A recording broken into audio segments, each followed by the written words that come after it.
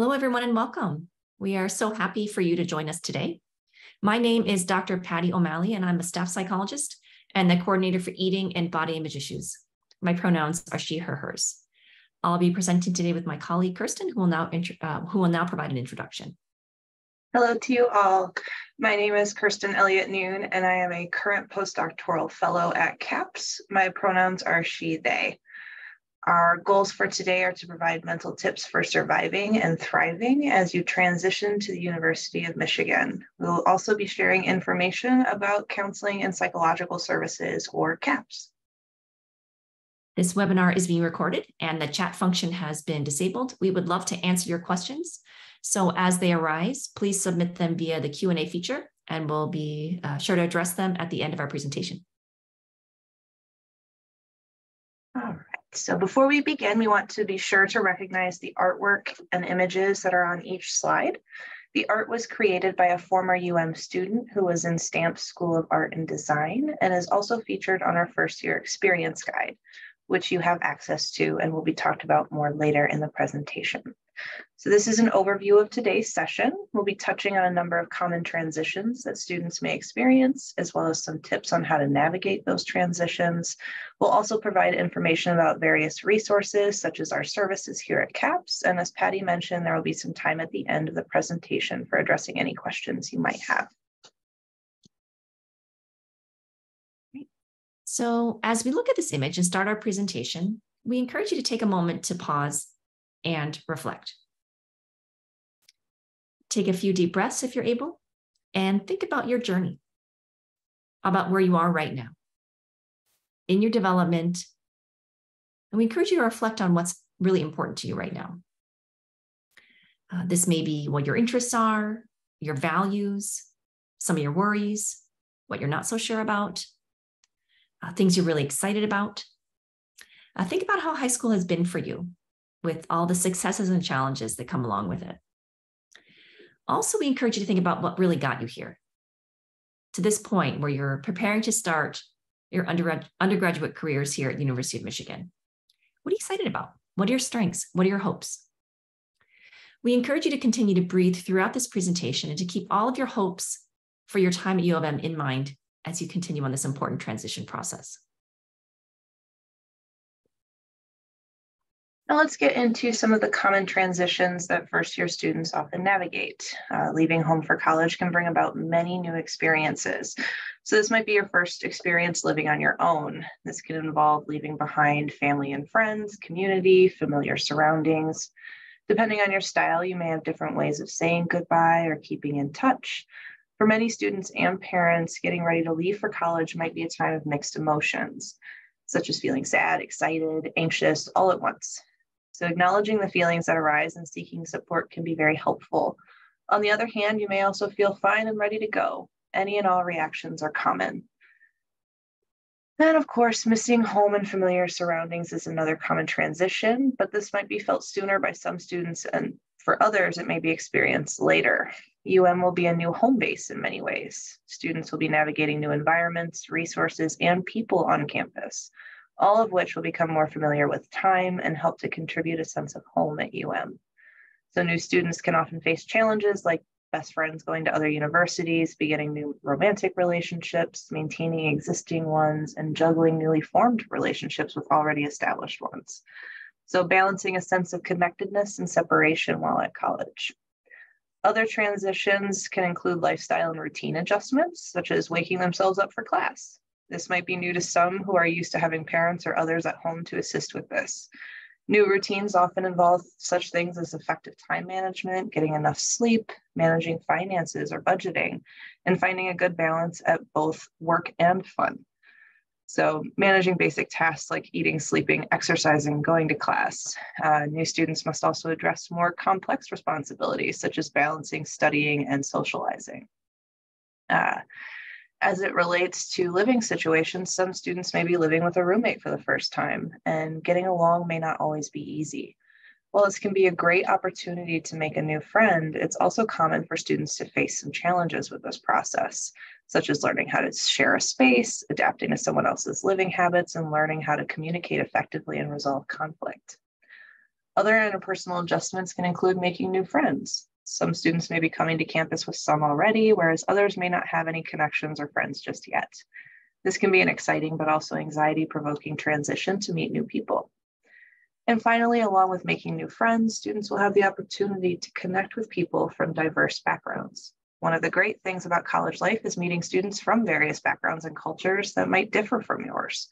It may be new for you to meet people with different identities than your own, but an important part of the college experience is being able to connect with others that have different walks of life and different worldviews. We learn not only in the classroom, but also from each other, which is a crucial part of living into the values of multiculturalism and inclusivity. Here are the top 5 reasons students seek services at CAPS, and these are self-identified reasons that students have shared. Anxiety is the top reason. It's been the top reason for a number of years. You may be likely able to imagine the number of things a new student would be concerned about. A lot of that can be about the adjustment piece, navigating the new relationships, getting used to different academic schedules. These are all different concerns that can contribute to anxiety, in addition to some anxiety that students may be bringing to campus with them already. Depression is the next most common concern reported by students who are seeking CAP services. Sometimes, it can be challenging to adjust sometimes. A lot of opportunity, but can be challenging as well. And some of these difficulties with balancing can lead to distress, which can sometimes look like decreased motivation, changes in energy or interest in things that folks once found pleasurable, sometimes difficulty getting out of bed, just really not feeling like oneself. Third reason is emotion management. Every student comes to campus with their own unique strengths, resilience, and there are also times when our emotions get a bit hard for us to manage. And so this is a common concern that folks are seeking services from CAPS and trying to learn some skills on how to cope and how to really regulate, identify, name, and label those emotions. Academic performance is another reason. U of M can be a challenging learning environment for some. There's often a high quality of work that's required and a high workload and deadlines. Working with classmates on group projects and navigating relationships with professors and graduate student instructors. There can be some relational concerns in addition to roommates and just a lot of different relationships. There are also folks who have, make fast friends with roommates, so a wide variety of experiences.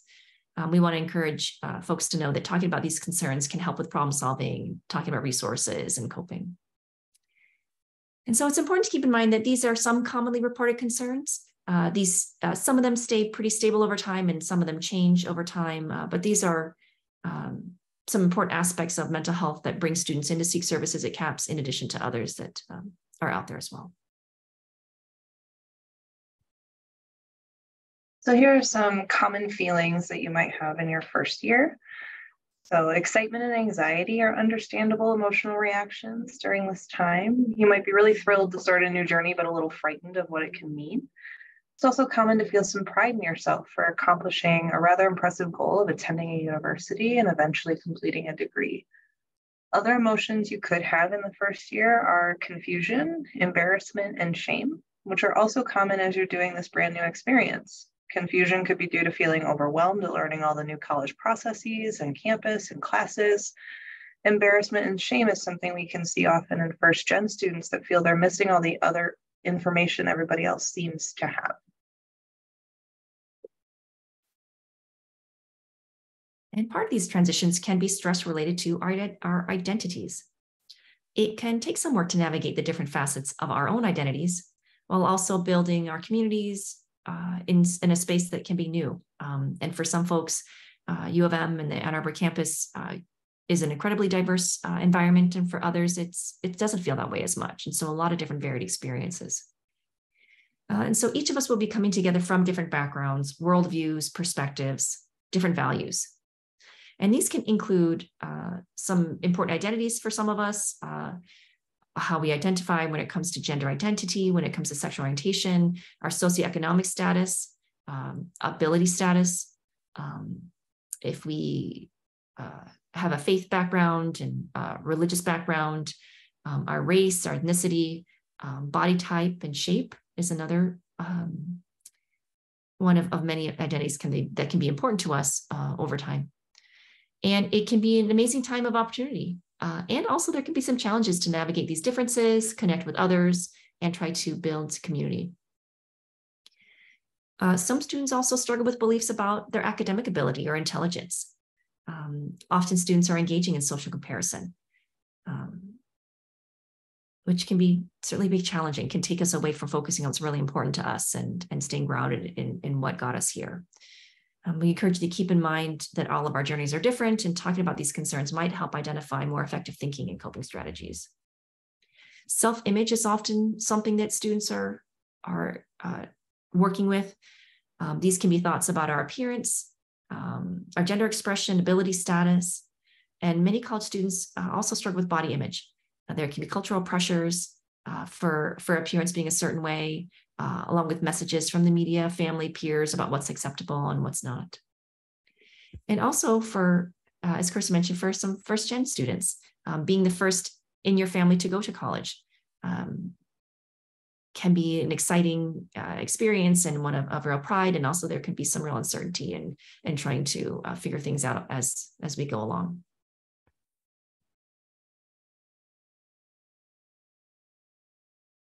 So one thing that we can do often is check in with ourselves. Ask, how do you know when you're feeling at your best mentally and or emotionally? For you, it might be noticing that you're having difficulty concentrating on your studies, or you find it difficult going to class. Maybe you have physical symptoms like headaches, stomach aches, nerves. Maybe you have significant changes in your sleeping and eating patterns, or a lack of energy, feeling like you're not quite motivated to do things that you were previously able to do. Getting angry, sad, stressed easily, sometimes for what feels like no reason, or losing interest in things that you enjoy. Maybe you're having difficulty keeping up your appearances or following through with hygiene routines, or avoiding people altogether and kind of having some moments of social isolation. So know kind of what your triggers are and what your differences might be that you need to check in with yourself about. So now we'd like to just share some more tips. And getting support can look like a lot of things. And sometimes students may need support for their own mental health, or they might be concerned about a friend. It's important to know that research shows students will often first turn to each other or other non-professional sources of support for help. But there are times when additional support can be helpful, and here are some tips to start with. First off, we encourage you to be patient. Remember that you once adjusted to high school, and it can take that amount of time or longer to adjust to college. We encourage considering self-compassion, which is all about being warm, understanding towards ourselves when we suffer, fail, or feel inadequate, rather than ignoring our pain or treating ourselves with self-compassion. Having compassion for oneself really is no different than having compassion for others, and there are really excellent resources there on how to learn self-compassion tips and strategies. Another thing we suggest is connecting with others and getting involved. And also, just putting yourself out there. There are a lot of events that happen right away at the start of the semesters, and there are events that happen throughout. So please know that if it doesn't happen right away, that's okay. It can take time, and that sometimes students will think that they've missed their opportunity to make friends. And this is not the case. Students can make friends throughout their college career. Can also be helpful to communicate about your experiences. If you're feeling overwhelmed, it's likely that you're not the only one. Also knowing that new places become more familiar with time, exposure, repetition. It can also be helpful to find a mentor or older students who can talk through their processes. And then also knowing what resources are available to you, learning about those, utilizing them. So a lot of different tips. I'll keep going with the tips. So one thing you can also do is adjust when you need to. So with expectations, it's okay if you need time to reevaluate your own expectations for what can be done. This is a different experience. You might need to adjust what program or major you're involved in. It's okay to follow a new passion. Scheduling. It's okay to realize you bit more off than you could chew and you need to take a break. You did an amazing job to get here. So something that you've been doing has worked for you. Remember that. Remind yourself what worked and what didn't work in high school, but then adapt. Maybe it's different or needs to be now that you're here. Fear of missing out. Once you start adjusting and figuring out schedules and routines, you might come to realize you can't attend or do everything. It can be helpful to prioritize your goals, values, establish time management techniques, and set boundaries. You can also try and redefine what success means to you. You're starting a new chapter in your life, which means it can be very easy to compare yourself to others, like we said prior, but it's okay to focus on your own hard work and achievements. Run your own race. Find ways to maintain balance between different domains in your life and make time for self-care. As much as you're a student, you are also still human. You need breaks, whether that looks like socializing or reading. Take time for yourself. As you're adjusting, make sure to emphasize sleep and nutrition, exercise, hygiene. Life's easier when you care for yourself. Take moments to pause and be mindful of the journey, what it took to get here. And self-care can really look different for each of us, depending on where we're at, what time of our lives we're in. And our last general tip is to just remember the basics. That adjusting can take some time. It's important to try to establish sense of belonging and groundedness. With everything students are asked to do, it can be easy to lose sight of some of these most fundamental elements of wellness, such as getting enough sleep, eating in a balanced way, taking time for movement, and connecting with others. And many of these things fall under the umbrella of self-care. And we encourage you to use the self-care strategies that have worked well for you in the past, and to also be open at the same time about learning new ones that might be a good fit for you to try now. Right, so CAPS. Recognizing when you may be struggling is an important part of knowing when to intervene. This is a time to offer support and/or provide recommendations to seek out supportive services such as CAPS. It can help to normalize and promote help seeking by stressing that it's a strength to take advantage of your resources. So what do we do at CAPS? We provide free, confidential, solution-focused therapy to currently enrolled students through one-on-one, couples, and group therapy options. Our diverse staff is composed of generalist clinicians that are equipped to help students with a variety of concerns that can arise during their time here. We are located at the Michigan Union on the 4th floor, and we also have embedded counselors in particular schools on campus. They can currently be contacted via email. Our hours of operation and contact information are listed here, and you can find more information by checking out the website. I will be putting some stuff in the chat for later on how to contact us. This is a picture of our staff from fall of 2022. And as Kirsten shared, our staff is diverse. We are passionate about college mental health. We have advanced training in social work or psychology. We are multidisciplinary staff, and we are really dedicated to working with U of M students. In addition to the services we provide identity-specific programming. We have groups based on topic areas and also identities like perfectionism, social anxiety, eating and body image issues, groups that are specific to undergraduate students, others for graduates only, and some that are mixed. And we've got a lot of workshops focused on anxiety, body image, self-compassion. We also provide lunch series in partnership with our partners on campus for international students and students of color with campus partners. And we also have online mental health screenings for students who want a better understanding of what they're experiencing. So CAPS is offering online scheduling for a 30-minute initial consultation appointment with a CAPS counselor at our central office. So please be assured that this is a confidential process and no one outside of CAPS has access to your personal information, including your appointment schedule. I'm going to put in the contact information, including our phone number, the virtual front desk email, as well as our Meet the Staff link. If you are interested in connecting with a particular staff member, you can visit that Meet the Staff website to view our counselors. Within the intake form, there is a section to request a counselor of your choosing. If unable to do this during your scheduling, you are able to request a specific counselor at the initial appointment. Please keep in mind this can vary due to fluctuating schedules during the semester, but that will be in the chat now.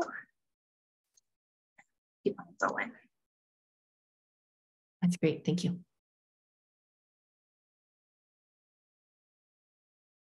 And so I'll quickly share a little bit more about CAPS services. Again, free confidential services for students enrolled. We provide in-person services, both group and individual. We also provide telehealth services, either phone or video And that's really up to the student. Some students really prefer in person, which is great. And others really prefer to have virtual. Maybe if they're at their lab on campus and they can, duck out from their experiment for 45 minutes, but, coming to Central Campus might be a bit of a challenge. So a lot of different services we try to be available for students. Again, the groups, we've got workshops. I really want to highlight that we have urgent and crisis services. And so if students need to meet with the counselor on duty, we are available.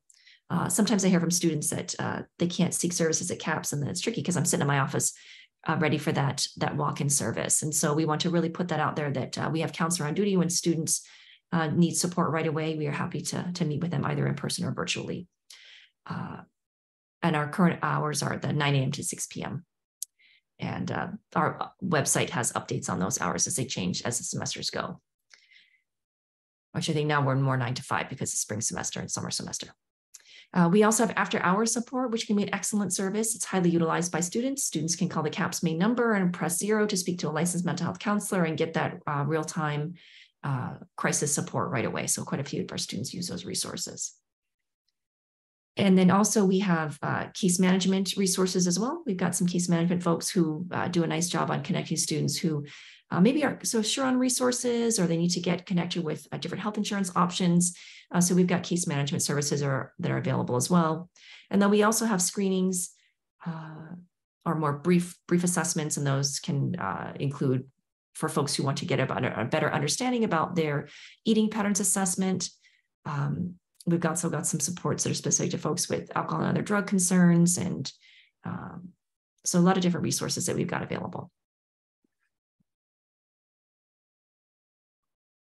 CAPS also has a peer counseling service, which allows students to talk one-on-one with a trained peer about their concerns. These can include subjects like social connection, transitioning, campus navigation, stress, etc. The Wolverine Support Network is another peer-led peer support option that is overseen by CAPS, which offers a group support experience rather than a one-on-one interaction. But then our next tip will go over any additional ways we might be able to support general mental well-being. We are a center who tries to utilize technology as much as possible. And so CAPS has its own Instagram account. And so we've got information on workshops and programming that we're providing, groups that are coming up, also general tips on mental health as well. We've got another app, it's called Stress Busters, that has daily messages and video streams. So a lot of different resources that are within the Stress Busters app. And then we also have My Talk. And this was developed a number of years ago, and we continue to offer it for students who are wanting to have a sense of what's going on for them and what next steps they might want to be taking. We also have wellness zones. Those are located on the CAPS Central office, North Campus, Piermont, and Munger. They are available for students on a drop-in basis.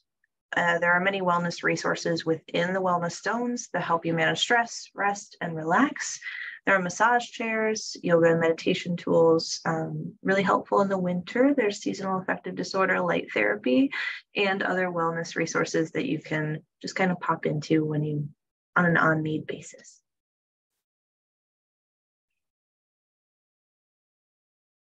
Oh, yeah, TogetherAll is an online anonymous peer support tool available for free to our students.